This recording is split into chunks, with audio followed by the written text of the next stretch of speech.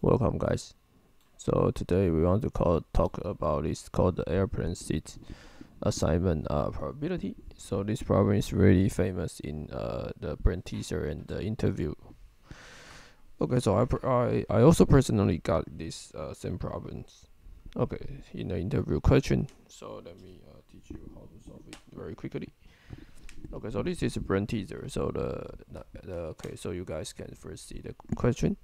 First, basically you have a passenger and executive seats, and the first passenger lost his ticket and pick the seat randomly, and the rest of passengers will take their own seats if still available, or pick our seats randomly when they find their seats occupied. So for n equals to 1, and the question is what's the probability that the final person get his own seats.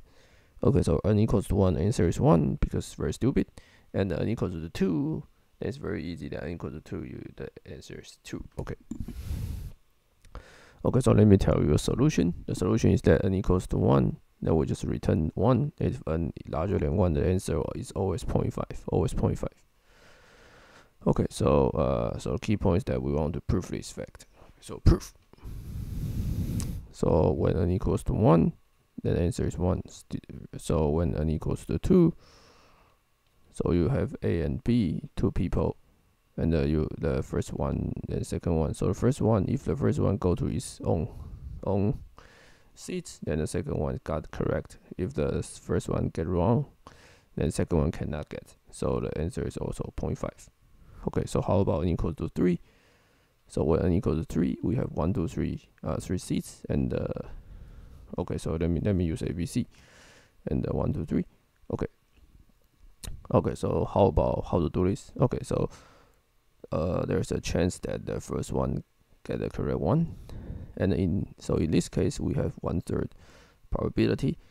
Then in this case the second will go to B because second people does not lose their ticket and the third people does not lose their ticket. So the answer is 1/3, and so this is this one. And another case is that the first one get to the B, or get to the C. Okay, so if the first one get to the B, by the way, if the first one get to the C, then there's no way that the third people can go its position correctly. Okay, so there's a 1/3 chance that this one go into this. Okay, so you see, if this one go into this, then it becomes the second person. So now the second person has two positions. If the second person take this, then there's no way that the third person can get correctly. If the second person go A, then it can go correctly. So times half. So this is this.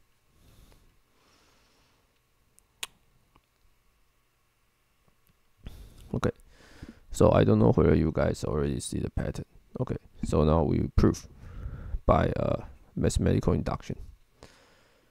So I suppose the answer always be 0.5 if n is larger than 2. Okay, suppose we have n plus 1 people. So there's the 1/n plus 1 chance that the first people get a correctly answer. Then the final people must get the correct answer. But there's another case that the n plus if these people get this wrong position, so there are total n minus 1 of them. Then supposedly put in here. Okay. Then the second people will go correctly, but for that k people will start to cannot go into this. But this situation is the same as the previous before.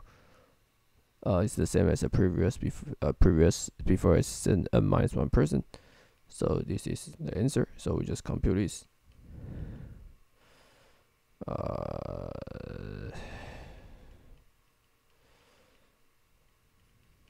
Okay, so sorry, it should be this n plus 1. Okay, so the answer still be 0.5.